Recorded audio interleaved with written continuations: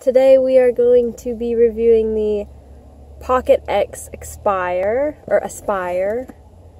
vape pen. This is the kit it came with. Look at this cloud. Look at this cloud. 25 bucks. 25 bucks. The wind doesn't do it justice. Yeah, the wind doesn't do it justice. One. It's like a couple seconds driving. Yeah, it's just a couple seconds. Like, that's not just to a mention good there's vape a good breeze pen. problem. So for the price, holy shit. It's like a no-brainer almost. Like, if I wouldn't have found this, I would have, like, been mad at myself. Because we were about to just go buy a little battery. We had a bunch of tanks. Pretty nice. I'm happy.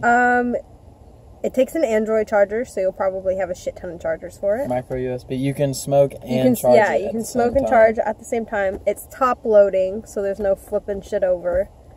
And the tank's fucking huge. So it was 25 bucks at our local vape shop, which is not bad for the clouds you're getting. Yeah, for real. You know, it gives you a good throat hit too. Being people who smoked cigarettes I smoked for like 2 years. You smoked for a lot longer. Like, maybe I don't know about you, like, but it's giving me a decent throat hit. Yeah, like, me too. I feel it.